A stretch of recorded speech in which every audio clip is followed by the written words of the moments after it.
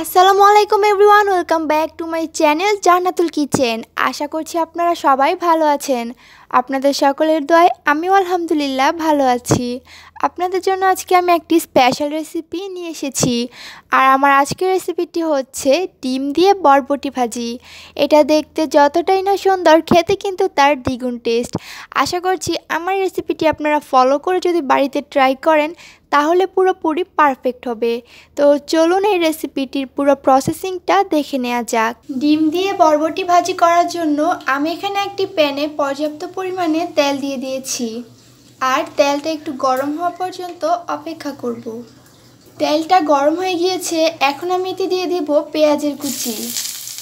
আমি এখানে দুইটা বড় সাইজের পেঁয়াজের কুচি দিয়ে দিয়েছি, আর পেঁয়াজের কুচিটাকে একটু ব্রাউন কালার করে ভেজে নেব। এখন এতে দিয়ে দিব মরিচের ফালি। আমি এখানে 4-5টার মতো মরিচ মাঝখান দিয়ে ফালি করে দিয়ে দিয়েছি, আর এখন এতে দিয়ে দিব স্বাদ অনুযায়ী লবণ। এখন একটু ভালো করে পেঁয়াজটাকে ভাজা ভাজা করে নিচ্ছি। পেঁয়াজের কালারটা যখন একটু চেঞ্জ হয়ে যাবে তখন আমি এতে দিয়ে দিব হলুদের ফাঁকি।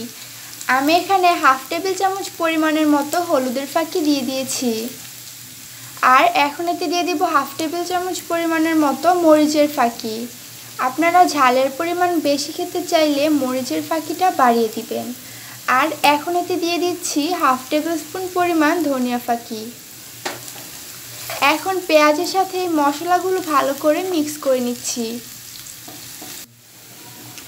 যেহেতু আমি ডিম দিয়ে বরবটি ভাজি করব, তাই আমি এখানে একটা ডিম ভেঙে দিচ্ছি। যেহেতু আমি ডিম দিয়ে বরবটি ভাজি করব, তাই এখানে 2টা ডিম ভেঙে দিচ্ছি।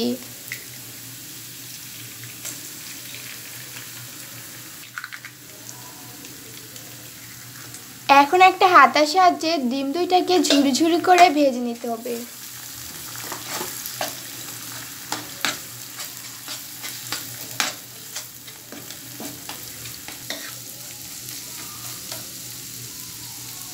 ডিম 2টাকে ঝুরি ঝুরি করে ভেজে নেওয়া হয়ে গিয়েছে। এখন আমি এতে দিয়ে দিব বরবটির কুচি।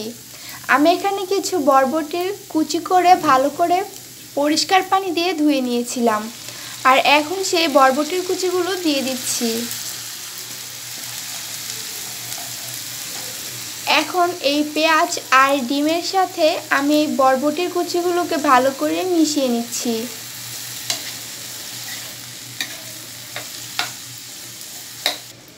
ভালো করে মিশিয়ে নেওয়া হয়ে গিয়েছে। এখন আমি ঢেকে দিচ্ছি 5 মিনিটের জন্য। 5 মিনিট পর আমি ঢাকনাটা খুলে দিচ্ছি, আর বরবটিগুলো কিন্তু পুরোপুরি সিদ্ধ হয়ে গিয়েছে। এখন আমি চুলার আঁচটা বাড়িয়ে দিয়ে তারপরে বরবটিগুলোকে ভাজা ভাজা করে নিব। ফ্রেন্ডস, দেখুন বরবটির কালারটাও কিন্তু খুবই ভালো লাগছে, আর ডিমের সাথে বরবটি দেওয়াতে এর টেস্টটাই বেড়ে গিয়েছে। এটাকে আমি একটা হাতার সাহায্যে ভালো করে নেড়ে চেড়ে ভাজা ভাজা করে নিচ্ছি। ভালোভাবে নেড়ে চেড়ে ভাজা ভাজা করে নিয়েছি, আর রান্নাটাও হয়ে গিয়েছে। তো এখন আমি নামিয়ে পরিবেশন করে নিব। আর পরিবেশন করার পর কেমন হয় চলুন দেখে নেই। তৈরি হয়ে গেল ডিম দিয়ে বরবটির ভাজি। দেখুন দেখতে কতটা সুন্দর লাগছে, আর কালারটাও কিন্তু অনেক ভালো এসেছে। বরবটিগুলোর কালারটা সবুজ সবুজ দেখাচ্ছে, আর ডিমের সাথে বরবটি রান্না করাতে এর টেস্টটাই বেড়ে গিয়েছে। এটা দেখতে যতটাই না ভালো লাগছে, খেতে তার চেয়েও ভীষণ ভালো লাগবে। আপনারা তো জানেনই, যে খাবারটা দেখতে ভালো লাগে সেটা খেতে আরও বেশি ভালো লাগে। তো আমার এই রেসিপিটি আপনারা একবার ট্রাই করে দেখবেন। আশা করছি আপনাদের কাছে ভালো লাগবে। যদি ভালো লাগে তাহলে আমার চ্যানেলটি সাবস্ক্রাইব করবেন এবং ফ্রেন্ডস অ্যান্ড ফ্যামিলির সাথে শেয়ার করবেন। তো আজকে এ পর্যন্তই। সবাই ভালো থাকবেন, সুস্থ থাকবেন। আল্লাহ হাফেজ।